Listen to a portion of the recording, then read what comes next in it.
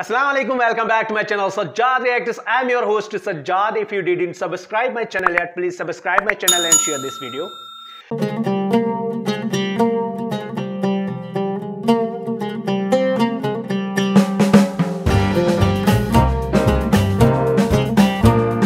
Today I was scrolling and then I got my eyes on this video. This video is called 10 haram foods in Islam that Muslims think are halal.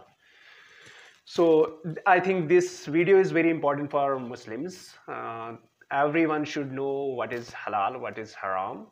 So let's watch this video and know these things, these foods which are haram, and we all think that these are halal. I'm going to play this video. Let's watch this video.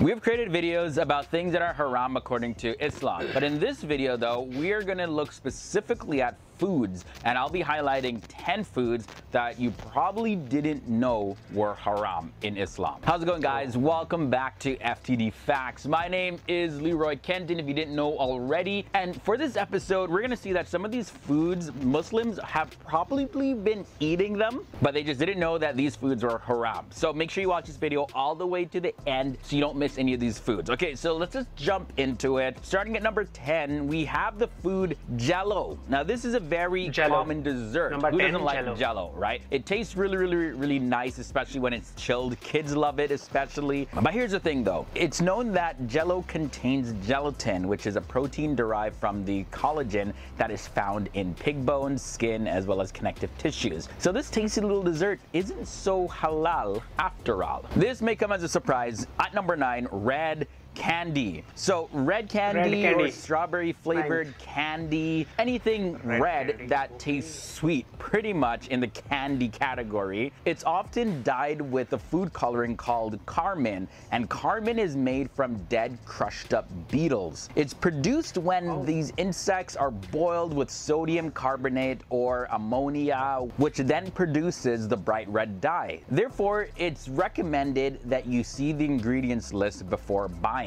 Also, a thing to note, of the 4 major Sunni Islamic schools of thought, Hanafi schools, they forbid eating all bugs, while the Maliki scholars, they accept them, but the Shafi'i and the Hanbali academics, they completely forbid the consumption of some insects, but others they allow. So it's haram based on the school of thought that you fall in. Next up, Japanese food. Well, if you're worried about following the halal guidelines, then it would be beneficial for you to check the ingredients of food that you're ordering in a restaurant or buying at the store, of course. Many of these Japanese foods, they use soy sauce, and it contains alcohol. Other haram ingredients include mirin, and this is a type of rice wine similar to sake, but it has lower alcohol content, but there's still alcohol in it. Instant fried tofu comes in at number 7. Tofu is often used as a meat substitute for vegans and vegetarians. I was vegetarian for about 6 years, and tofu was like my staple food in the diet. Because tofu is a very flexible food. Often though, Chinese brands, they do sell pre-cooked frozen tofu, and that tofu is fried in pork fat in order to retain its crispiness. So regardless of whether you're looking for halal foods as a Muslim, or if you're vegan or vegetarian looking to stay away from animal products altogether, just always double check what is used to prepare your tofu. Number 6 brings us cheese fondue. I'm a person where I love cheese, and we can thank Switzerland for this. So traditional cheese fondue is a Swiss dish that makes use of white wine or alcohol. So with that said, it's a haram food item. All right, before we get into the last 5 haram foods, just a reminder that we did do a video series about haram things in Islam as well as halal things. I'll link to both of those series below in the video description section so you can check them out, because like I mentioned in this video, we're just looking at food, but it extends to a whole other world of things that can fall under haram, and in some cases the term halal, although yes, halal is used for specifically food, in slang halal is used for other permissible things in Islam. So definitely check those ones out. Those links are below in the video description section. Moving on to number 5, we have spirit vinegar. Alcohol and products containing alcohol are just haram in Islam, and even if the alcohol has evaporated in the end, so therefore spirit vinegar is haram. However, However, if alcohol is not used in making of the vinegar, then it is halal. So it's advised that you check the description of the ingredients before buying it, just to make sure. Marshmallows comes in at number 4. Marshmallows, they are a very popular snack, and you can eat marshmallows just as they are, or you can throw them in your hot chocolate, you can roast them at a campfire and more. But again, just like Jello, marshmallows contain gelatin, so they are completely haram. However, vegan marshmallows, they do exist, so you are in luck. You can check them out. Those are fully halal and they're a great substitute for regular marshmallows. One of my favorite desserts comes at number 3, cheesecake. Most cheesecakes contain gelatin as a firming agent to set the cheese, but you can find cheesecakes that do not contain any gelatin though. But if you are unsure, it is recommended that you simply make it yourself, or you have somebody that's a lot more skilled than you in the kitchen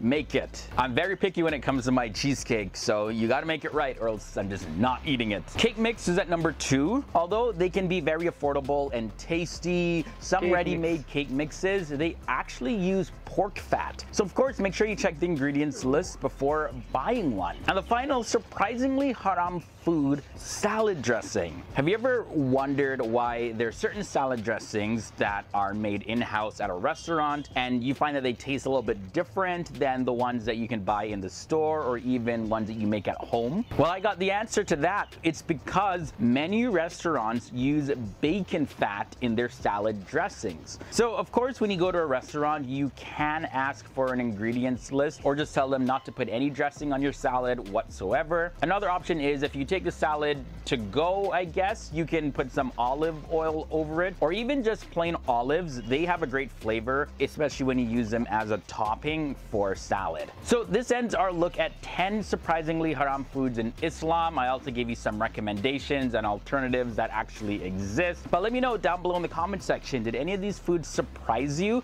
Regardless if you're Muslim or not, I want to know what you thought down below. I also have those recommended videos that you can check out in the video description section. And until next time. Okay, so this was really educative and informative video.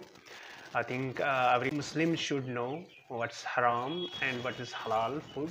I didn't know yet that these foods were haram because the jelly, the jello, cheese and cake, salad. So this video was amazingly surprising, really educative also. If you did like this video, please share this video with your friends and relatives. Let them know which food is haram and which is halal. So if you didn't subscribe my channel, please subscribe my channel and see you in next video. Till then, Allah Hafiz.